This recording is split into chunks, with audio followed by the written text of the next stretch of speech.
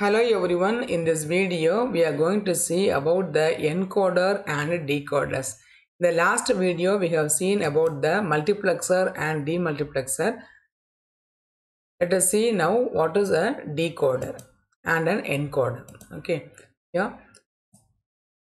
Encoders.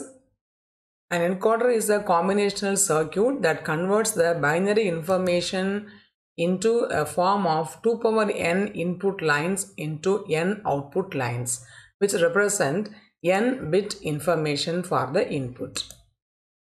For a simple encoders, it is assumed that only one input line is active at a time. Okay, so let us see the diagram of an encoder. So this is the encoder. We are having 2 power n inputs and we are having the n outputs. Okay, so we are encoding in the sense we are making the particular code into some other code. Encoding means you are getting into the another code, that is called as an encoding, and decoding is we are converting the number into the decimal equivalent, that is the multiple outputs. Okay, let us see how the block diagram and the circuit diagram works for both the decoder and encoder. Let us see first the decoder, block diagram and the circuit. So this is the 2x4 binary decoder. As the name implies, it gets 2 inputs and it decodes into 4 outputs. How 4? Because the combination of 2 power n. Here input is 2, that is n is equal to 2. So for 2 power 2 is n, 2 power 2 is 4. For that we are getting 4 outputs, Q0, Q1, Q2 and Q3. So how the truth table is formed here? So as usual you have to write the variables a and b, and they have the combinations 0 0 0 1 1 0 and 1 1, which is 0 1 2 3 in binary value. Okay, after that we have to write the columns for output Q0, Q1, Q2 and Q3, and how the output varies is for A0 and B0, Q0 is 1. That means the output of Q0 is enabled. That is 0. That means the value of 0 0 is 0. So that is the case here where 1 is present in Q0 and remaining Q1, Q2, Q3 are 0. Likewise, for 0 1 combination, the 1 position, that is the Q1 position is 1, remaining are 0. So Q0, Q2 and Q3 are 0, and likewise for 1 0 is 2 and the position of Q2 is 1, remaining are 0, and 1 1 means 3. So the position of Q3, the output contains 1, remaining Q0, Q1, Q2 are 0. So this is how the truth table is formed for a given binary decoder. Okay, so it decodes into the decimal value.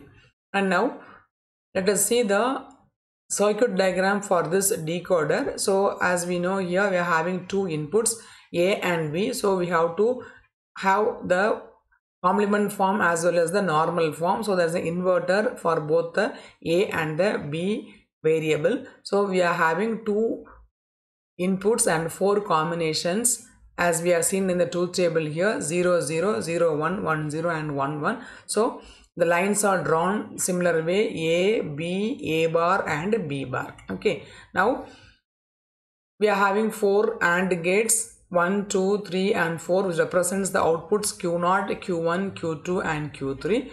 And here we know the combinations are for 0, it is 0 0 means a bar and b bar, and then for the case which is a bar b, so a is complemented and b is normal, so that is given to the Q1 AND gate. And for next one it is a1 and b 0, so b is complemented to give the input, so Q2 is equal to a b bar, and finally we are having Q3 a1 and b1. Okay, so now here we can see all the combinations Q0, Q1, Q2 and Q3. So accordingly, which input is enabled, the particular AND gate will be high. Okay, so likewise as we seen in the truth table here, for A0 and B0, the answer of A0, that is actually A bar, B bar means A bar is 1 and B bar is 1 because A and B got the value 0, 0. So for the case 0, 0, this AND gate is enabled. Remaining are disabled by the output 0. Likewise, for the second case A0, B1, this AND gate will have the high value, that is 1. Remaining 0, 2, 3 are low. Likewise, we can write the combinations or the decoded values for any number of input values. Okay, so this is how the decoder works, and let us see how the encoder works. Let's see the truth table of the encoder as well as the block diagram. So here, as we know, the encoder actually does is it encodes the value into some other code from the decimal value to the any other code, that is the encoding. Okay, so here we are having 8 by 3 means 8 is the number of combinations of the input and 3 is the output, and it is always related with the formula 2 power n. So the values are a, x, y and z, 3 variables. So 2 power 3 is equal to 8.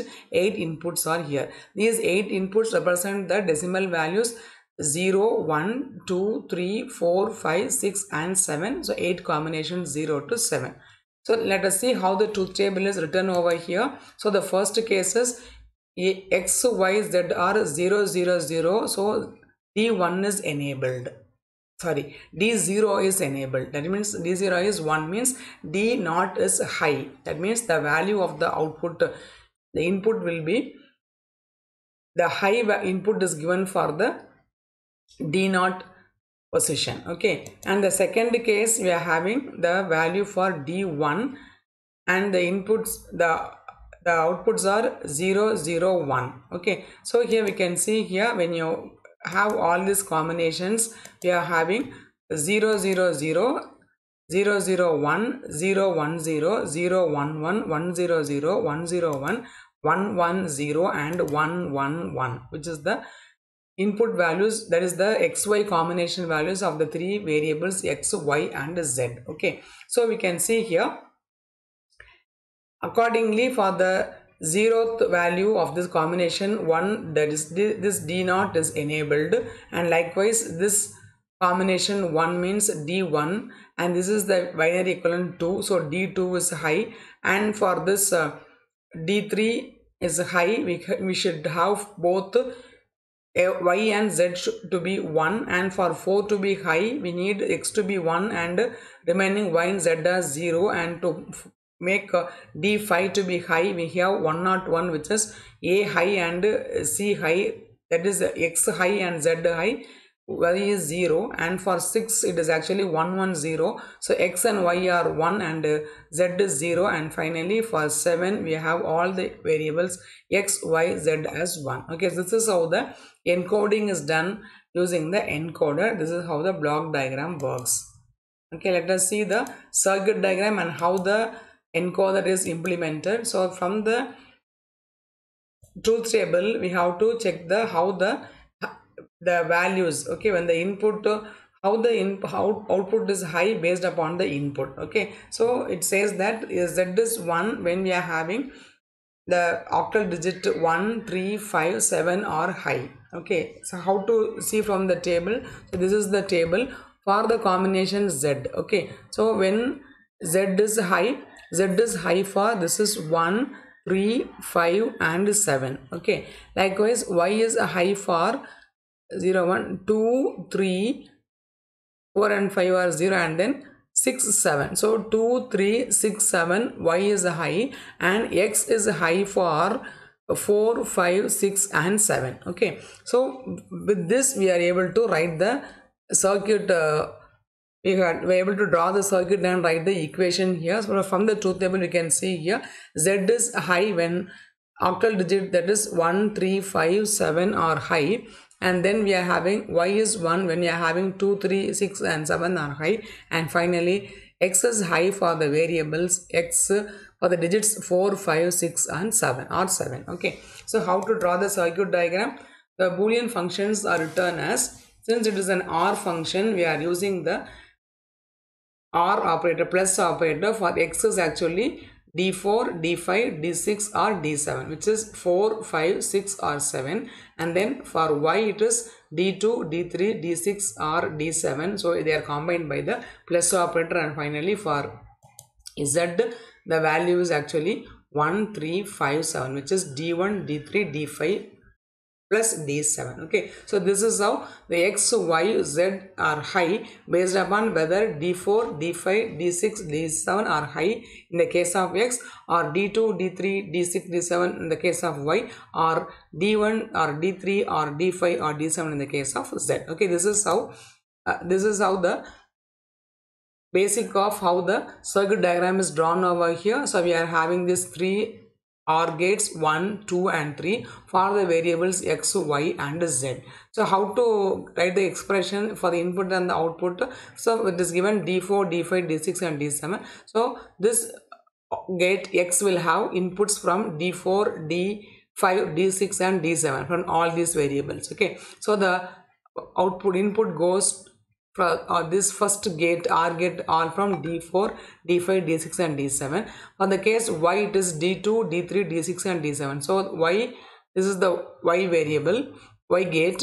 So for Y gate D2 and D3, and also it is from D6 and D7. Okay, if you reject the line, we can find out. And finally for Z, it is D1, D3. So D1 it is going to here, and then D3 it comes over here, and then for D5 it is passed over here, and finally for D7 it is passed through this line. Okay, so now this is how the circuit diagram is drawn by the given truth table, and the expressions are formed and the table, the circuit diagram is built. Okay, so this is how the encoder and the decoder works.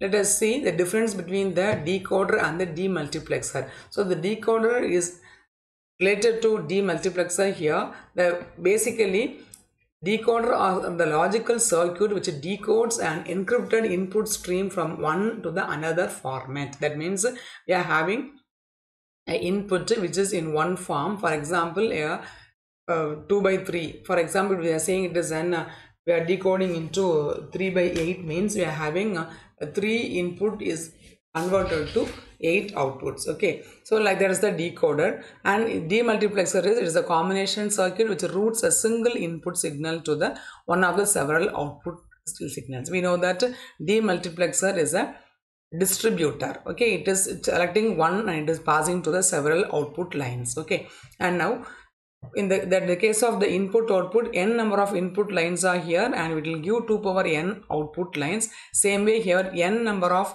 select lines, and it will give 2 power n number of output lines. And inverse of decoder is the inverse of encoder, and multiplexer is the inverse of demultiplexer. Okay, and then the other differences are the application is this encoder helps in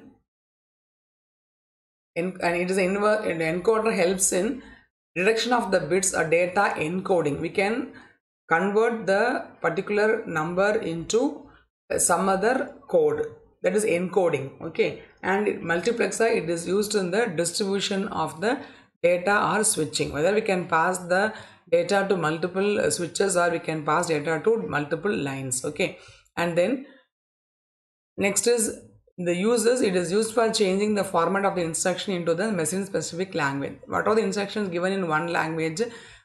The instruction is assembly language instruction. It is converted into the machine specific language. And use of the demultiplexer is it is used as a routing device to route the data coming from one signal to multiple signals. You can pass these values from one signal to multiple signals. It is demultiplexing. Okay, and then select lines. There are no select lines in the encoder, in the decoder, but there are some select lines in the because demultiplexer, the select lines, based on select lines only the data will be passed on to the multiple lines or the single lines, plexing, that is multiplexer or demultiplexer. Okay, and then implementation, majority implemented in the networking application. That means this decoder are used in the networking applications, where the demultiplexer are used in the data intensive applications, where data has to be changed from one form to the another form. Okay, these are all the differences between the decoder and the demultiplexer. Hope it is simple and easy to follow, and thanks for watching.